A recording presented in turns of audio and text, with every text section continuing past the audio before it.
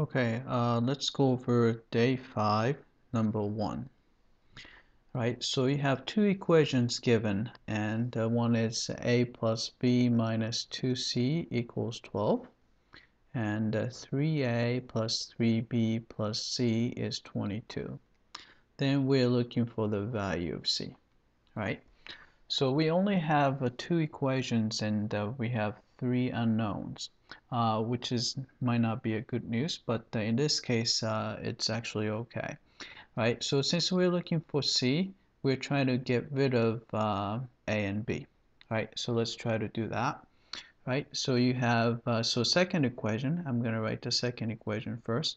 So you have a 3a plus 3b plus c is equal to 22. All right, so I'm going to multiply the first equation by 3 so we can match 3a and 3b.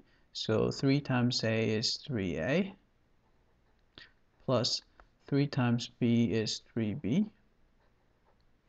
And then negative 2c times 3 is negative 6c is equal to 12 times 3 is 36, right?